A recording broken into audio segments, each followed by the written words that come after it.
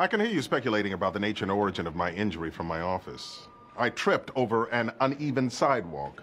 I did not think it was relevant to your jobs, the jobs which you should all be doing right now. Get to work. Do you want to know how I actually hurt my wrist?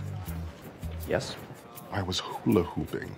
Kevin and I attend a class for fitness and for fun. Oh, my God. I've mastered all the moves.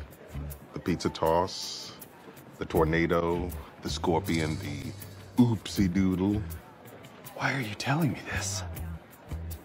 Because no one will ever believe you. No. You sick son of a